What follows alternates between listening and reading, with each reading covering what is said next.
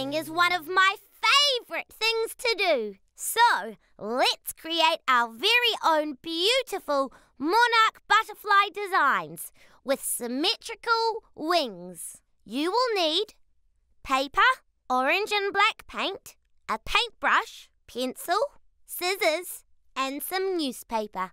To start, fold your paper in half. Then unfold it so you can clearly see the middle line creased. Then, on one half, draw half of our butterfly with pencil, sort of like a fat, rounded K. And don't forget to add some antenna too. Now, let's get painting. Pop some newspaper down so we don't get paint everywhere. Make sure your paint is nice and thick. It needs to be thick enough to print onto the other side of the paper.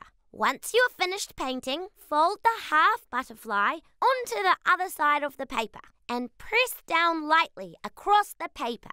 Now, unfold and wow! There you have it! A completely symmetrical monarch butterfly! Meow!